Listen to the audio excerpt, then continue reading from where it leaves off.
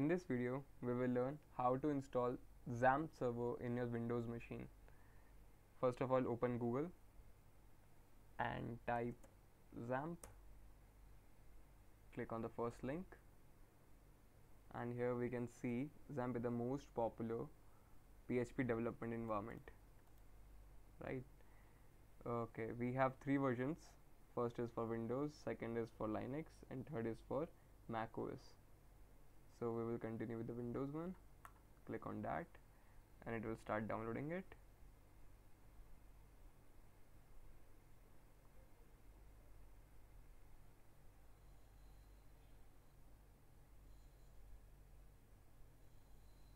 Okay, show in folder, double click the setup. Okay, one more thing, if you have antivirus in your machine, this will definitely run slow.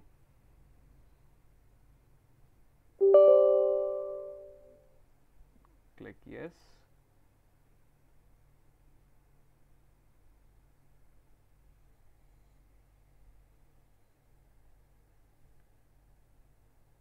Yes, this is the same warning. It seems you have an antivirus running. That's why it's saying it might run slow. So continue with installation. Click yes. Ignore this warning and click OK. Click next. Right, now it's showing me the list. We can check and check. Like I'm untaking the Tomcat. I don't want that. Click next. Now it will ask for the path on which you want to install XAMPP. I will customize it and change it to this path, not this.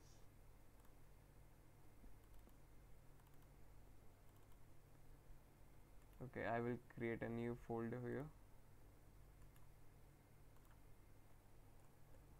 Name it PHP and select folder. Right, now click next. Select language, English. Next.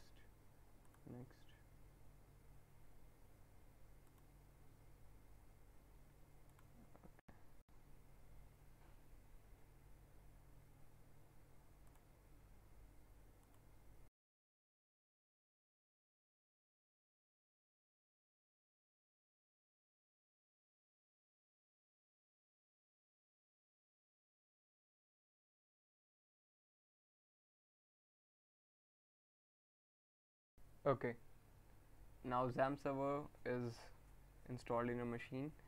Okay, it's asking, do you want to start control panel now? Yes, I want that, so finish it. It will start the control panel.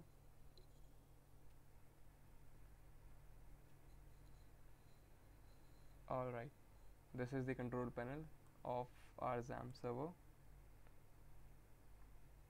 We probably installed this to use PHP, so Apache Server and MySQL are very important components. So we will click start. Okay, if it is green, that means it starts successfully. Now click start in front of MySQL 2.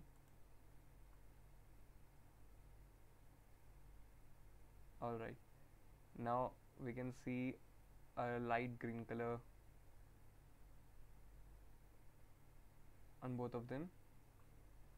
Okay, sometime you can get the error. Probably chances are you have MySQL installed in your machine already, and if you get error in Apache, you can change its port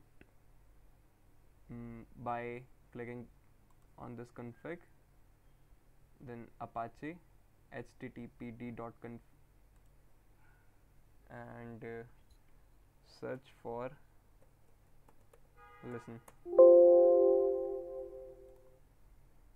Couldn't find that. Right, listen.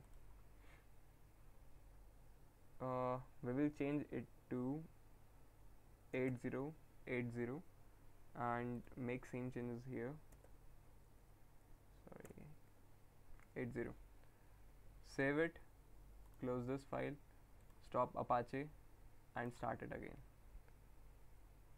You will see the problem is resolved and this is now light green. Alright, so in this video we see how to install XAMPP Server and how to start Apache MySQL services, and in case if we got any error, how to resolve it. So thank you for watching.